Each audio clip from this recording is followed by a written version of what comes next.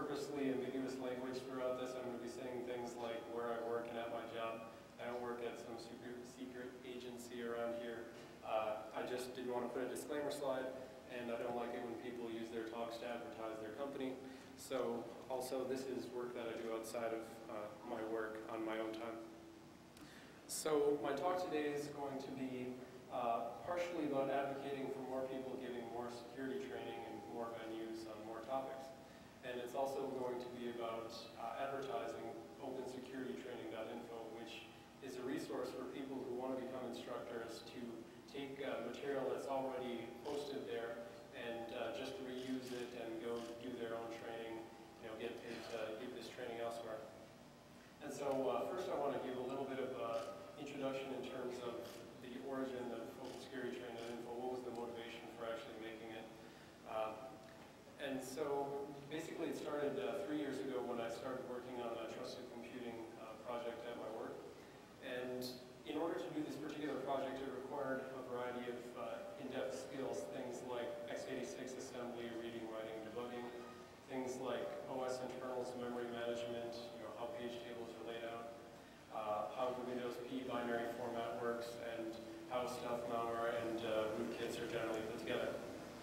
So we needed these skills in people. These are sort of skills that are in short supply, and we needed people who had these in order to even work on the project. And beyond that, we needed to be able to convey some of this type of knowledge to the people who would eventually be using the project in order to have them understand what the point of it was, because we don't want to just give them some tool and not have them understand what it's trying to tell them.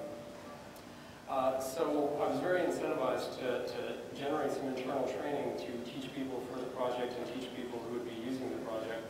And I was much more incentivized by the fact that where I work has a $1,250 per day training incentive program. So we have to have a minimum of 2 days of training, and then we teach it 2 different sites. So we're talking about $5,000 for a single class with our internal training. And so that was obviously very good motivation to have me start generating some classes. And so once I started generating these classes, things like x86 assembly, you can see how they would be useful as prerequisites for further classes. So if we want people to learn more about the internals of exploits, if they take the x86 class first, and then they can focus just on the exploits instead of having an instructor have to try to cram everything into one class.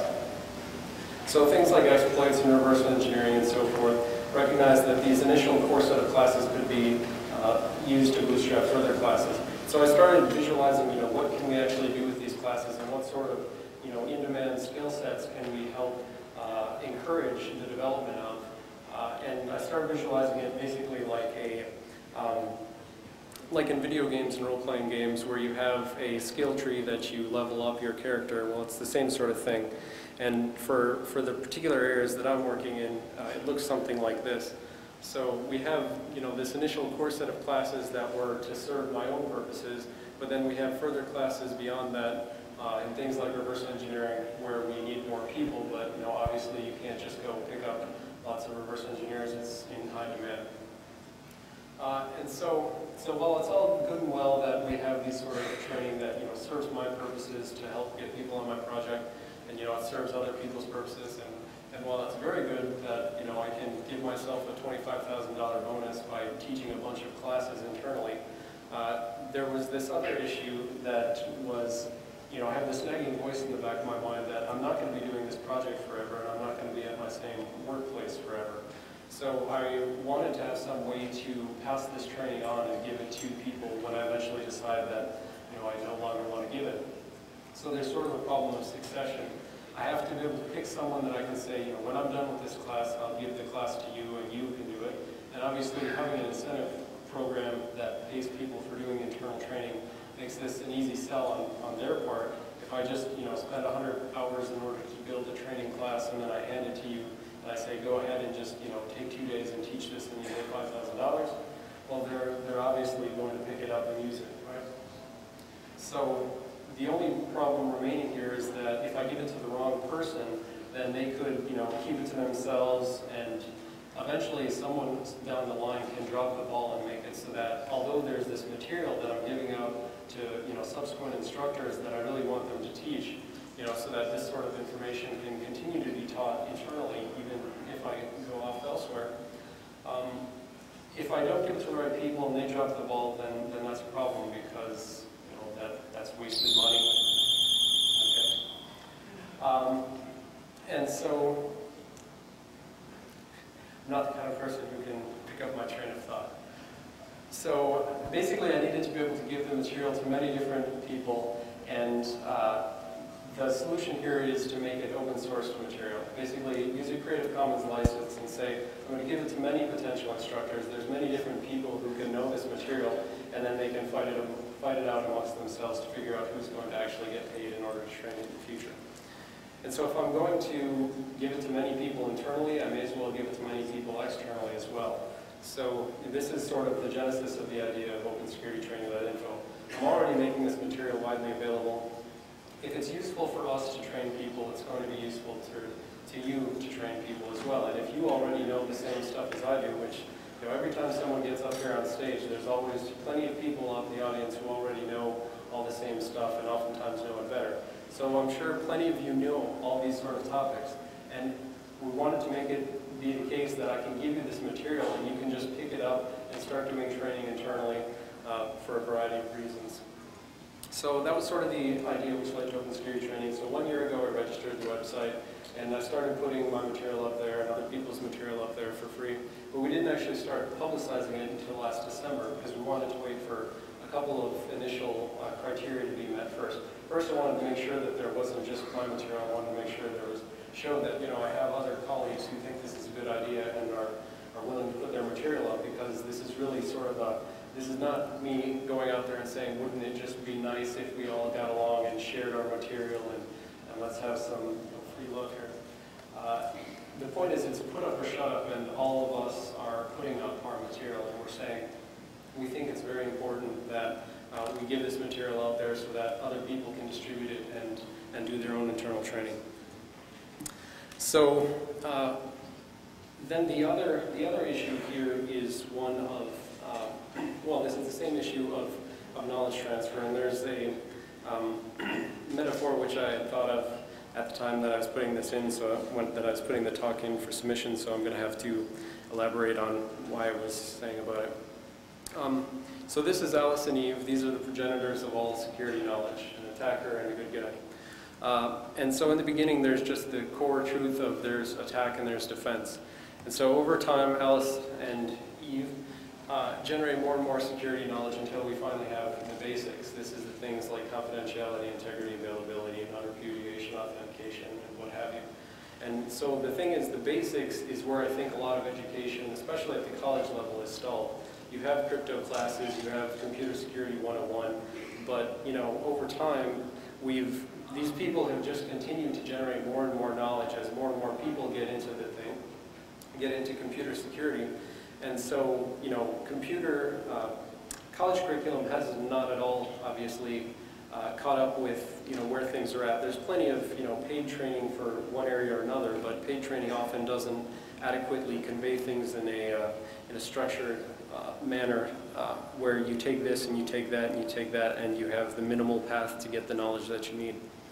And so, the information, the computer security knowledge necessary just keeps growing. That's why we have increasing specialization of people, you know RFID and you know reverse engineering and you know net flows and so forth. And so that's what the situation looks like today. We just have a ton of knowledge. And so the question that organizations have is, if you need a bunch of people who have some particular skill set, how are you actually going to get them? And how that's generally done today is that you let people random walk their way up the pyramid, figuring, looking at that and saying, oh, that's interesting, I'll go that way, and then go that way, that's interesting as well. And so people random walk their way up this knowledge set, and then people try to scoop up, organizations try to scoop up whoever happens to come out with the particular knowledge which they're needing. But, obviously that doesn't work very well, because you can have very niche skill sets which, there's not going to be a lot of people ending up there. So, if your organization knows that you need a bunch of that information, people knowing that information, and you know that here's all the prerequisite information that will get you there, then the question is, what are you going to do about that, right? You may know that they need to know, hundreds of things in order to be an effective reverse engineer, but what are you going to do? Just dump a bunch of text files on them and say, read those and come work for me once you're done with that? So I think the much more efficient way to go about this is to strategically place people along this pyramid of knowledge where those people can guide and help people to show them, here's where you're going. This is the knowledge which I'm actually giving you now, but you're going here, you're going there. And the important thing, where the pyramid element of it comes in is just the notion that, there's lots of people who can teach computer security 101, and there's fewer people who can teach network security 101, and there's fewer people who can teach, x86 assembly and so forth. So you have, in order to actually grow the skill base, you need to be bringing in a lot of people. Some of them are going to settle out at the bottom layers, some of them are going to keep going up, and so forth, right? So obviously, it's the self-directed learners who are the ones who ultimately create the new blocks of knowledge. It's the people who are interested in creatively exploring it. They're the ones growing it, but you need to be able to get people in and get them the baseline level of knowledge so that they can figure everything out, so they can see whatever the new stuff is that they need to find. So this can only really happen if we significantly lower the bar in terms of what it takes to become an instructor. And so that's sort of the idea with OpenSecurityTraining.info. We're taking material that's being licensed Creative Commons or some other open license, and we're saying, we're giving this out, and you can take this training and give it in any venue that you can find, essentially. So there's a couple different reasons why you should why you should teach and why you should contribute material, and there's definitely both selfish and altruistic reasons, and it doesn't really matter what appeals to you more, but I'll tell you that it was the selfish reasons which really got me off my butt and made me start doing some of this, but then it's nice to have altruistic reasons that you can hold up for management or whoever. So in case you didn't notice, computer security training is big business. There's lots of places that offer training, lots of conferences which offer training. So there's plenty of opportunity to make money. It helps if you're famous, so keep that in mind. But definitely, becoming an adjunct faculty at colleges, giving training internally, getting them to offer internal training programs is a way to make money. And so obviously you can look good inside and outside work when you're showing what you know. If you're someone who's already developed a very specialized skill set, there's a lot of information which you may have which you're not necessarily making use of all the time, and giving that to other people and then also showing people that you have this knowledge definitely makes you look good. But if you really want to look like a go-getter at your organization, if you don't have internal training already, proposing that is a really good way to look good and then potentially make money, because there's a very easy math that makes it obviously better to use internal training than external training. If you send 5 people to $2,000 a pop training, that's 5 people in your organization who for $10,000. If you get internal training for $5,000, one instructor can teach 20 people. So, you've quadrupled the efficiency of of the actual spending of money and getting people to have knowledge. And there's other, there's a lot of benefits, and I don't want to dwell too long on any particular one. Then in terms of the altruistic reasons why you should teach, there's, when I first started promoting this back in December, I led with the notion of you didn't learn everything yourself, people helped you, and maybe you should help other people out. And interestingly, I'll say, some people bristled at this notion. They really thought that they figured out everything by themselves, and unless you figured out everything starting at voltage fluctuation equals binary code equals transistors are used for this and that, unless you really start at that physics level, and unless you figure the physics out yourself, you obviously didn't learn everything yourself. So people put text files out there all the time, whether it's for altruistic reasons or selfish reasons, whether it's because they want people to know the same stuff that they know, or whether it's because, they just want to have a reputation and increase it, right? So, that's a good reason to teach, basically, to convey your knowledge that you've really gotten from other people. And that's another sort of issue I have with a lot of paid training. You're paying thousands of dollars for information where the instructors are really just bringing together things which are in the open literature, and they're just saying, in my estimation, this is the important stuff that you need to know. In a perfect world, what would happen is, by using open security training, thank you, because when I say perfect world, you should definitely shmoo all that. Ideally, whatever you want to say, if we take, basically the point is, I don't think that anyone should be getting paid $2,000 to teach Introduction to Exploits, really basic classes. So if we put an Introduction to Exploits class out there for free, and you know what a buffer overflow is, and you know what a heap corruption is, you should be able to take that class and start getting paid to train it in whatever venues you can find. And basically the point would be to dramatically increase the supply here so that we have many different people teaching this in as many venues as possible, pushing down the price, and specifically motivating people to go beyond that so that, so that it can just be expected that, for $100, $200 you can have an introductory exploits class, and then that motivates people that if the money's not there anymore, maybe they should start teaching the advanced techniques. Obviously, this will, this reduces the inefficiency that we currently see, when you're bringing in people from college level, whether they're undergrad or masters. Quite frankly, a lot of people don't really have the skills that you need in order to utilize them effectively. So having training programs really can accelerate getting them the skills that you need to have them have.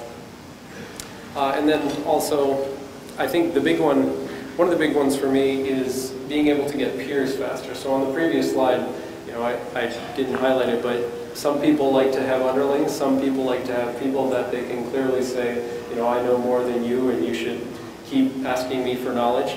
And some people just want to get the other smart people who would be able to figure out all the same stuff that they know anyways, and get them up to their level so that those people can then collaborate and go off and do their own stuff so that they'll learn some new knowledge and then they'll tell it back to you. So I think, that's really one of the things I'm interested in. I just want to get people to know all the same stuff I know in a much shorter period of time, and then they can go out and start generating new information, and that's the kind of thing which actually pushes the field forward, because I'm much more interested in what the end game looks like than this miscellaneous, slow progression that we have right now.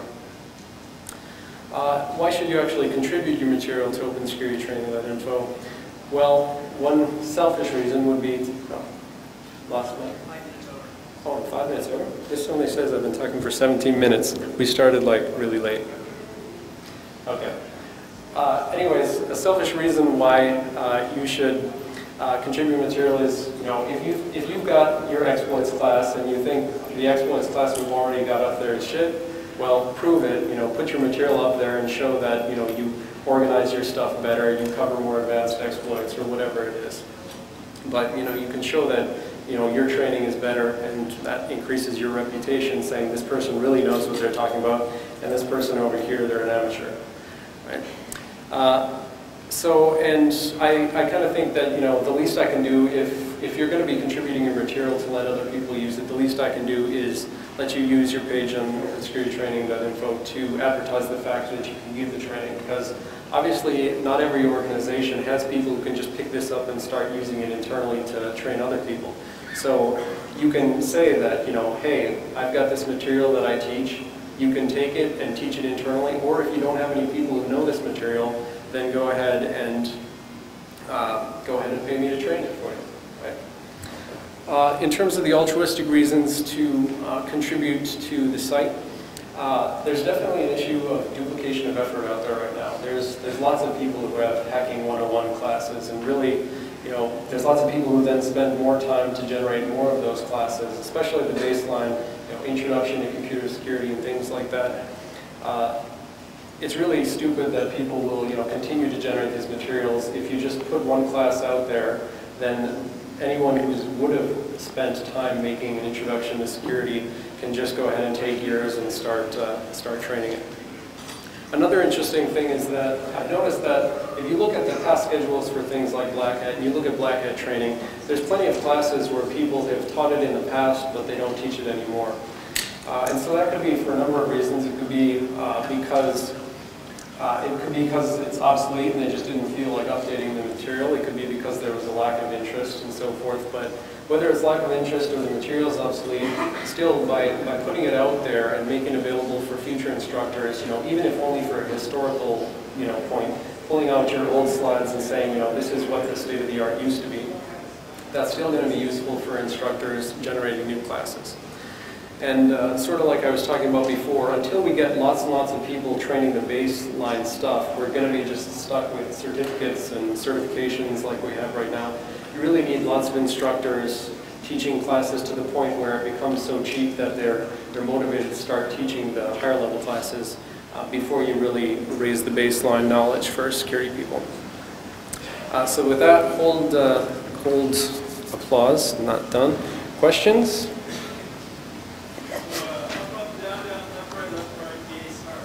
All right, well that wasn't a question, obviously. That was more of a statement, but he did say up, up, down, down, left, right, BA start, and that obviously enabled the extra content here. So there's only one other little idea that I want to put into your head before you go today, and that's the notion that some security knowledge just requires grinding, in the video game sense of grinding, right? So I think particularly of things like reverse engineering, you really have to just look at code over and over and over again until assembly instructions become letters that turn into words, become words that turn into paragraphs, and so forth. Some of this really requires repetitive effort, and that's why it takes so long for people to eventually become trained up in these areas. So I think that can be really accelerated by taking some using some game elements and just trying to reinforce something. Another element is that in my classes, they've been spread out over a number of months, and so people will tend to forget things if they're not actually working in the area that you're trying to train them up on. So if you're eventually trying to learn rootkits and you learn x86, 1.5 years before you actually take the rootkits class, it's pretty good bet that you're going to forget this stuff by the time you get there. So this is a good way to reinforce those things, and it's also a good way to just make it a little more fun to actually learn the material. So with that, I want to show a really quick example of one of the games that I've developed. So Rockstar Arcade is this Google code repository where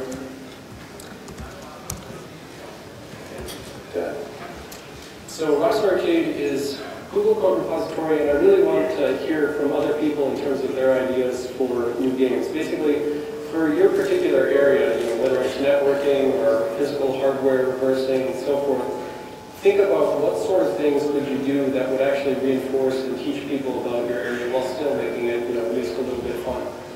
So the one that I want to show today is called the Other ESP Game. And this is supposed to teach about use of the stack in x86 assembly.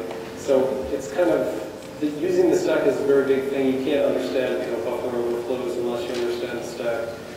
And you can't reverse engineer code if you don't know what they're doing with putting information on and off the stack. You need to know fillable variables and parameters, passive functions, and so forth. So in this simple game, we basically are given a hex word that we need to find on the stack. So here it's Kabbalah, and I can find it right there. And so there's different ways I can represent that value. I can represent it as EVP relative or ESP relative. And so in the game, I can either say, okay, well, Kabbalah is ESP plus 0, or I can say it's EVP minus 4, 8, 16, 20, 24. So there's different options. I can say EVP minus 24, or minus 23. Let's see, 4, 8, let me check for a vote here. 4, 8, 12, 16, 20, okay. So I can say EVP minus 20, A5, or I could have said the other option, ESP plus 0. And so, this is very, very simple, and that's the key point here, is that you need to make the games very simple to start with, to reinforce it until they get it, and then you can start advancing from there. So, as the previous talk just said, cheating is fundamental, so I'm going to enable my secret war whistle, which is in here, and we can skip to further levels. And in this level, EVP and ESP are no longer all at the same level. So I can, randomly go through things. How much time? Good. One? How much? Yeah. Okay. Randomly go through things, and in this level, the low addresses are sometimes high, and the high addresses are sometimes low, so forth. So that randomizes it. In this level, we have left to right, up and